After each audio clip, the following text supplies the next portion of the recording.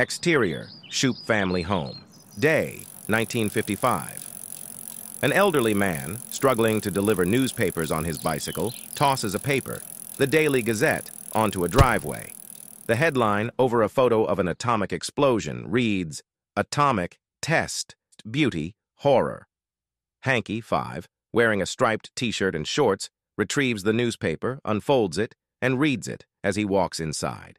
Interior, Shoup family home, bathroom day. Rosemary, 32, a stunning woman with perfectly coiffed hair, stands at the bathroom mirror. She dabs wrinkle cream from a jar, brings the cream to her face, peers at her reflection, and examines the skin around her eyes. No wrinkles. I'll be damned.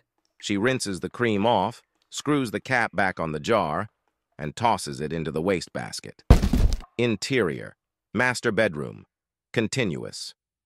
Bruce, 35, in a suit and tie and wire-rimmed glasses, stands at his bedroom mirror and adjusts his tie. He takes his wristwatch from the dresser and secures it. Queenie, after tonight? He turns to the bed where his typewriter lies in an open case. Bruce mimics typing across imaginary keys. You're going to need more ribbon. He closes the case with a click. Interior guest room, day.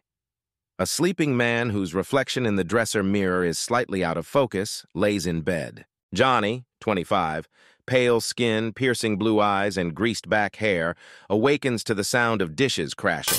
Damn it, Hanky. Drink your juice and eat your eggs. He throws off the covers, walks to the dresser, and opens an ornate box of gold powder. He takes a pinch and snorts it. Interior kitchen, continuous.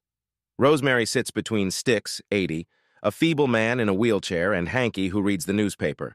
Rosemary spoon-feeds Sticks scrambled eggs.